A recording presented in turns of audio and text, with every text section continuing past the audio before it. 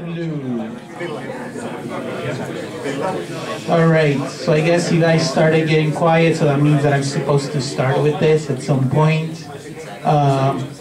Hopefully everybody grabbed some pizza, you ate, you're fed, you got some drinks, and then everybody's gonna be happy. Don't fall asleep.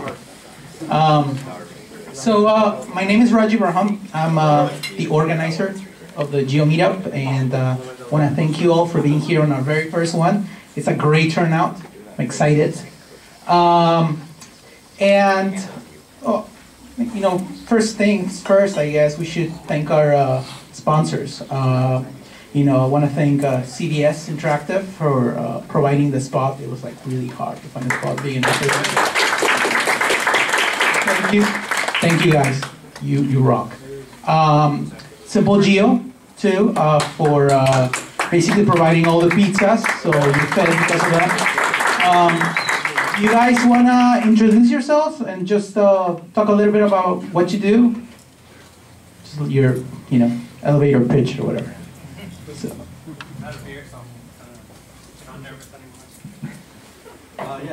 Thanks for coming out. Simple Geo is just, we're just starting out. Started out as an iPhone gaming company, and then realized that this geo landscape, we need to build a geo infrastructure, so we kind of pivoted the company. And right now we have a spatial database for geodata, as well as a marketplace for geodata, business listings, weather, news.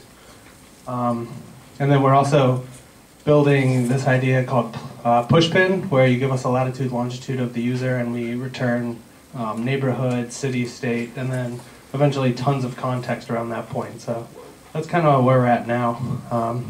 If you guys have any questions, just email Andrew@SimpleGeo or find me and we can chat. Thanks. Thank you guys. Xcube Labs. Is anybody from Xcube Labs here? Oh, yeah. Well, they paid for our yearly meetup fee and the beer and the drinks, so maybe I should just send the recording. Thank you guys. Why are we here?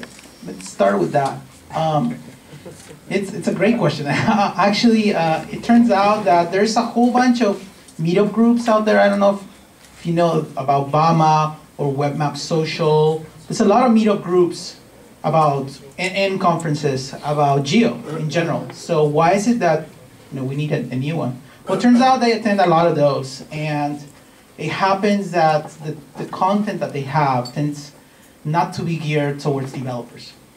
And the problem with that is that sometimes certain questions don't get asked, and if you want to know, for example, how they're implementing their indexing, or how is it that they're implementing any of the how questions, right? How do you query your data? Usually those questions tend to put on the side in order not to alienate the rest of the people that are attending those things. And that's okay.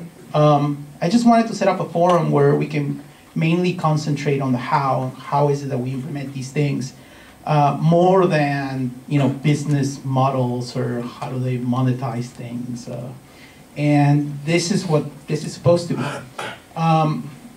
So a little bit of history. There's a few of us here that are in the room, and until last year we used to meet every 3 months or so, and it was about 20 of us. We had a little presentation. We talk about open source GIS only, and it was basically only open source GIS. Then we would go to a bar, have a few drinks, and that's when we started talking for real. And we learned a lot from each other, and it was a good environment. And things happen. We stopped doing them. People have kids, or they get absorbed by a big corporation, and then usually that's what makes open source projects disappear or whatever. Things change. So about a month ago we were talking about it, and we said, hey, why can't we just try to resuscitate that? Why can't we just start having those meetups again? So I said, okay, fine, I'll do it. Put a meetup thing on the website, and I was gonna do it on my apartment, right? I can't fix you guys on my apartment.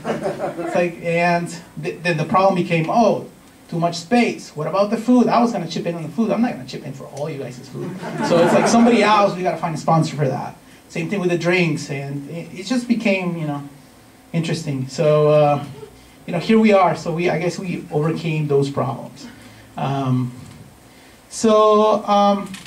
Normally I would have probably asked, if it was 20 of us or 10 of us, I would have asked each one of us to introduce ourselves and say, what do you do? Like, what's your experience with Geo and all these things? And, I can't do that with such a big group like this. And it's kind of sad because if you actually perused through the list of people that joined the meetup in RSVP, yes, there's like a lot of brain power in here. And that's what makes it really exciting. And, if you haven't spoken to the person next to you, you probably should. Because there's really interesting things that are happening. Like how many of you, just to give you an idea, how many of you are actually working for one of the big search engine companies? We have a few hands. How many of you are working for one of the big social media sort of companies? Yeah, we got a few. See, you guys don't fill out your profiles, right? How many of you are like working with databases and are actually experts in the area of databases? Right. How many of you are like shooting stuff to the sky and actually taking pictures of it? See, there's a few hands right there.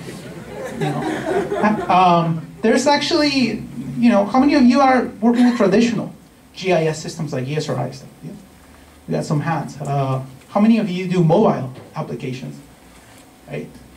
How many of you are just here to learn what the hell, like something new about Geo? Yeah, and that's totally valid, right? So you saw the hands. If you're interested into any of those topics, talk to those people. It can get really interesting. I'm just going to start with this, so not to lose time. So you saw my slide there. Turns out that I started working on these slides during the weekend. And I started looking at the people that RSVP'd, right? And I saw the diversity. And it was really hard to figure it out exactly what the hell I was going to talk about because of, all the various different, levels of knowledge in different areas. So, I ended up doing a whole bunch of slides trying to make everybody happy. And I ended up with about 100 slides. Right? I'm not even kidding, like it was 100 slides. And, then I thought, oh, you know what? I should totally rename the presentation. It should be like schizophrenic overview of geospatial technologies because it was really like all over the place. So I showed the slide to some people, and what ended up being was like, everybody told me it was crazy. I should just cut it off, cut it off, cut it off. So I went and I cut off all my slides and I tried to divide it in just like 3 smaller sections. And basically the 3 sections that we decided as a group to cut ended up being these, right?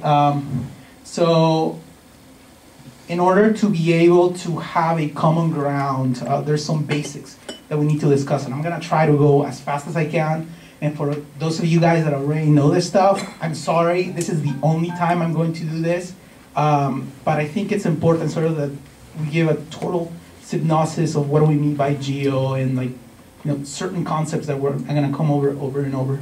And that's why we have the first section. Second section is actually, I don't know if you noticed, but in the meetup RSVP, I asked people to answer a question, like, what would you like to see? And only 7 people answered, even though all you RSVP yes. So, turns out that 2 or 3 of those people actually had this question, so they won. They're gonna get their question answered. That's number 2. And being a developer, I actually love, sometimes people show you slides and they talk about this, they talk about that. It gets really boring, actually. I think one of the best ways to show things is to just demo them. And I have a list of certain demos, but I'm gonna have a little twist in them at the end, and you'll see once we get there. Before there's gonna be 2 presentations tonight. I probably should have said that at the beginning. One of them is this one. The second one is going to be done by Josh, who stepped up to the plate here. Works at Google. He's going to show us some of the newer stuff that they're doing over there. I think they do some mapping stuff. Anyways, so here we go. So I want you to quickly raise your hand if this number means anything to you. Right? So immediately you can tell the people that just raised their hands have been doing web development for a while, right? So it turns out that in Geo we have sort of like the same type of stuff. Right? Does this number mean anything to you? Like, see? 1, 2. Well, it turns out that if you've been working with geodata for a while, you know what the hell this is. And you may or may not like it. That's a different question. So let's just get the basics out of the way, right? I think these are what I thought were the basic geo concepts that we should all know about. 1, 2. Okay. The basic geo concepts that we should probably just all know. So the idea is basically that any object that is out there that you're representing can have two things. Any object in real life can have two things. So it has a set of standard attributes and a set of spatial attributes. The standard attributes are things like if you're representing, I don't know, a building or a car or whatever else you're representing. They have attributes like age and length and color, and those things are represented with particular types, right? Types that we all know in our programming language, types that we know in our databases. And they can also have a spatial attribute, and that spatial attribute is basically a geometry of a particular type. So like if you're talking about a location, this object is at a particular location, you're talking about a point geometry. Or if you're talking about some street, then you're saying, it may be a line geometry. If you're talking about, wow, this thing sucks. No, actually, I didn't say that. If you're talking about a building footprint, right, it may be a polygon. There's these things, like if you're working with Geo, there's these things that usually start coming up over and over and over. And there's just some, standard types: points, multi-points, lines, multi-lines, polygons, multi-polygons, holes, whatever. There's an example at the bottom of what they may be, polygon building, I don't know, multi-points, some address. I don't know why it says address, but you would, yeah, whatever. Whatever. So, geometries, right? There's a consortium, like an actual body of standards that defines what these types are. And the OGC, it's the Open Geospatial Consortium, and they define a whole bunch of standards for geotypes and standards on web services and whatnot. So there's that. Then the other concept is, since we're dealing with geometries, we can go back to our 5th grade, 6th grade math, or whenever you did algebra, right? And there's this concept that if you're defining some sort of geometry, there's a coordinate system that you're defining somewhere, right? And there's different kinds of coordinate systems. I had 6 slides based on this thing, and I said, just threw it all away. Maybe we could have an entire presentation on just spatial references, but it's not going to be fun for anybody. So just know that it's there. You need to. The coordinate system's drinking game. Yeah. Okay. That would be awesome. And by the way, if at any point you have questions, just raise your hand and ask them. I'm totally okay with that. I think one thing that I'm going to try is if you ask a question, I'm not going to answer it. It's somebody else in the audience has to answer it, because I saw enough expertise around here that you guys should be able to answer it yourself. So if you're wondering about the 4326, it's an SRID. It's a particular ID assigned to a spatial reference that is well known, used in a whole bunch of places, and it's assigned by the European Petroleum Survey Group.